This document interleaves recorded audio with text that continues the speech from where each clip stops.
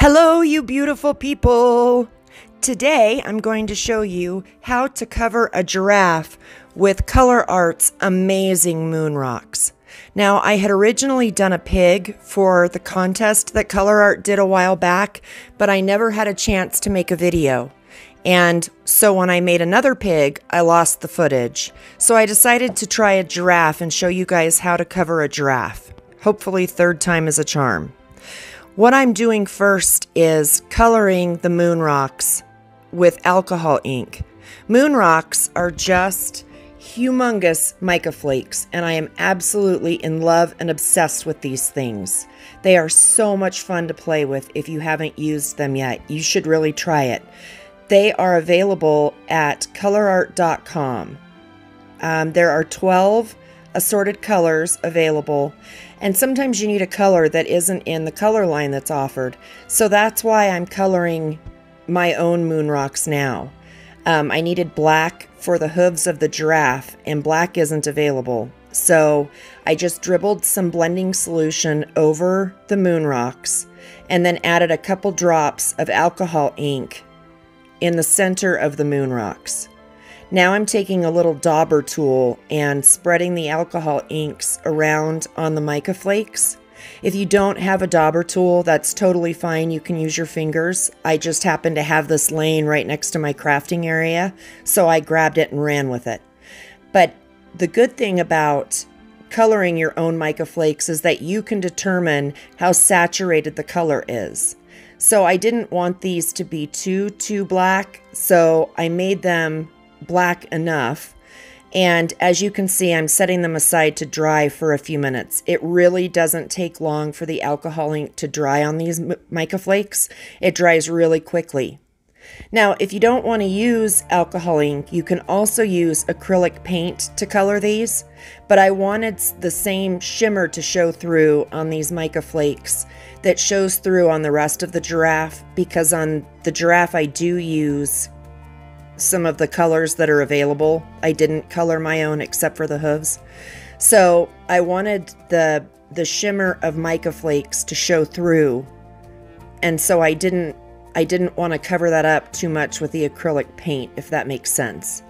So here I'm using my heat gun because I'm impatient and just wanted to give these a little once over to make sure that they were dry.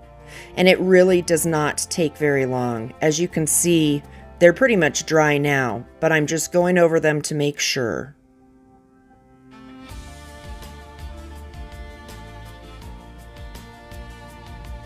And what you're left with are these beautifully shimmery, humongous mica flakes that you can use in so many different projects.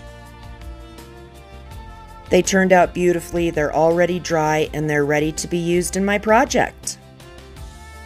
So next we're going to talk about splitting mica flakes.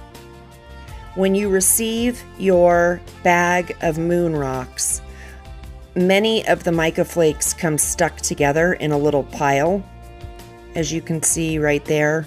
So you need to split those apart. And what I do is I take my X-Acto knife and I just slide them down the individual flakes, and they peel right apart. It's not a difficult process at all. I've also used a T-pin to separate the mica flakes because that seems to work really well.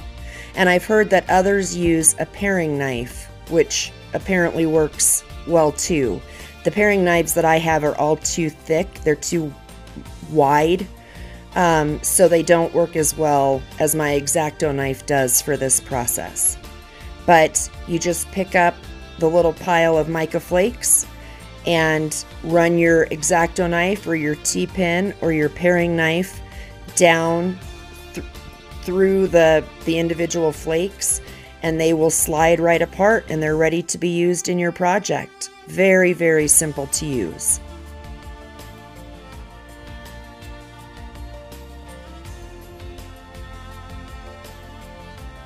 The flakes that I'm splitting here are the flakes that I actually used in my giraffe. Like I said before, they come in 12 amazing colors. And the colors that I used for the giraffe are Pirate's Booty, which is the flake that I'm splitting right here, and driftwood, which is a brownish flake. Now, the pirate's booty came in several different shades of gold, so I was able to use that mostly to get the spots on my giraffe. I think I only added just a couple of the driftwood flakes. I really didn't need to add many.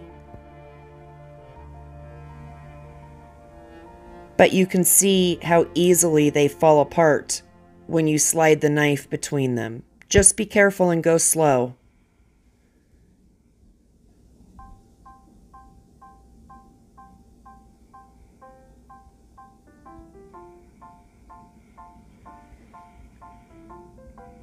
Yay! So we have our moon rock split, and now it's time to move on to our project. There are a couple of ways to apply the flakes to the paper mache form. The first way that I am going to show you is just by applying glue to the paper mache form, finding a moon rock or a mica flake that is about the size to cover the space that you need, and then gluing it down. You do need to hold the mica flake for a good several seconds in order to get the mica flake to adhere to the glue. Otherwise, it just pops right back up, especially when you're covering a curved surface. That's when it's really important to hold the mica flake down. So I didn't speed this portion up only because I wanted you to see how long you need to hold each mica flake down to get an idea of how long it takes for the mica flakes to really set into the super glue. Another way to do it that I really like is just to apply the glue to the mica flake and set it down that way rather than applying the glue to the paper mache form.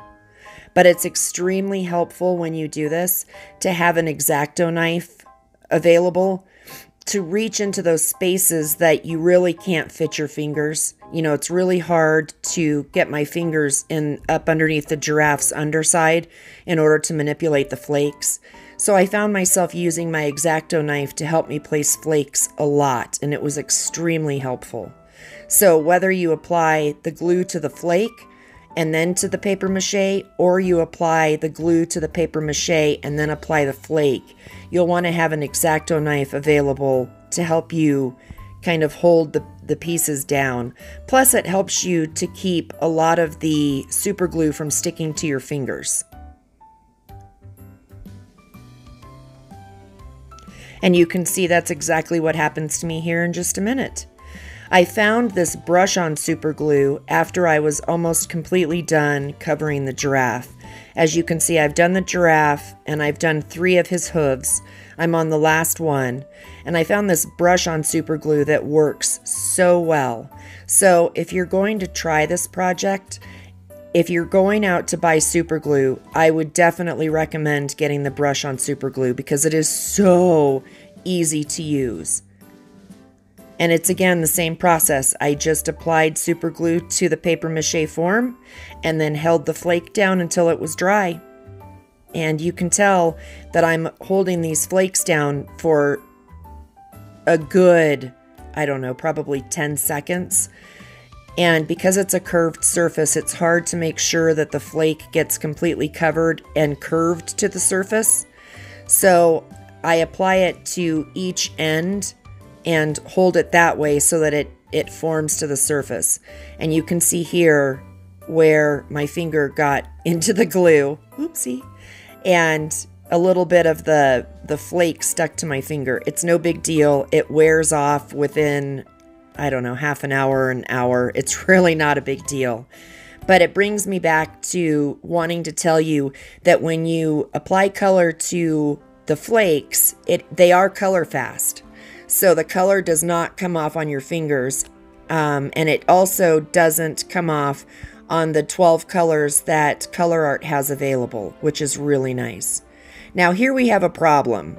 I'm a little perplexed and confused because I lost the video footage for the giraffe, so I had to redo applying the resin to demonstrate that for you, because it disappeared and I couldn't ever get it back. So here I am. I've mixed my resin up per the directions. I let it sit for about 10 minutes so that it off gases, meaning that all the bubbles came to the surface and it was much less bubbly and had much less air trapped in it than it did before. And I just take a cheap disposable paintbrush and I dip it in my resin, and then I paint it on the giraffe. And I just do that all over the giraffe until he's fully covered. And that really protects your flakes so that nothing is going to come off. The color isn't going to come off. It really just secures everything together. Plus it gives it a nice glossy coat.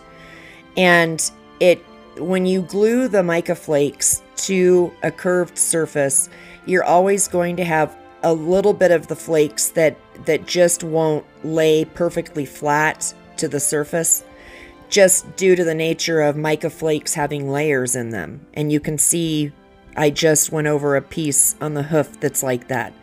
So if you apply the resin, it really helps to keep those protected, and they're not going to come off once the resin is cured.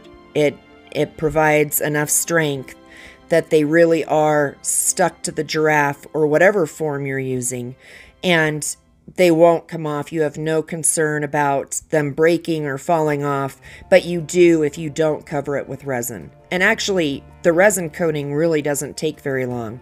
It's just dabbing on some resin all over the giraffe, making sure that if you have some layers of flakes, that you get it in between the layers just to provide a little more strength and stability, like I'm doing right there. And that's really all you have to worry about. It only takes a few minutes, and when you're done covering it in resin, then you want to take your torch and quickly torch the fresh resin so that you can get rid of any more air bubbles that are in there. You don't want your newly crafted giraffe to have air bubbles.